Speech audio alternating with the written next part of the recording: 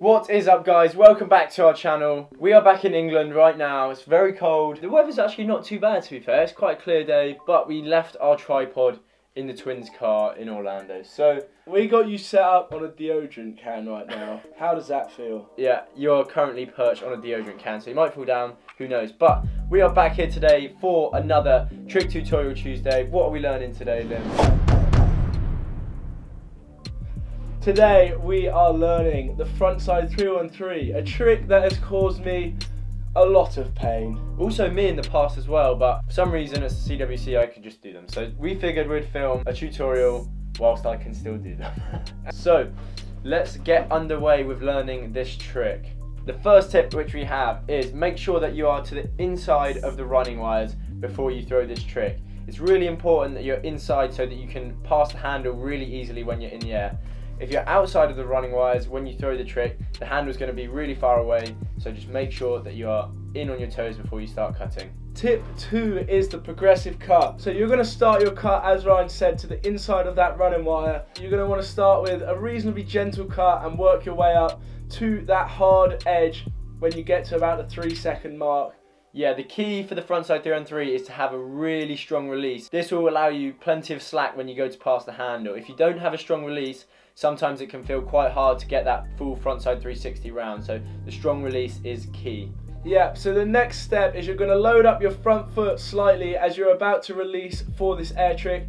You don't want to be stargazing out at crypt. You can load that front foot up. It's going to keep you on axis so that when you throw the 3-on-3, that 360 comes down nice and clean for you.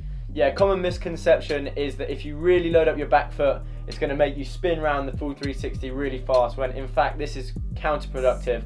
So as Liam said, just keep the weight on that front foot. You want to focus on throwing a straight rayleigh and then doing the frontside 360. Which brings us to the next tip. As soon as you are in the air, in the rayleigh, it's really important to bring that handle down to your left or right hip, whichever foot forward you're doing it, with 2 hands, and then start to turn your head as you pass the handle. That way it's going to initiate the rotation for the frontside 360.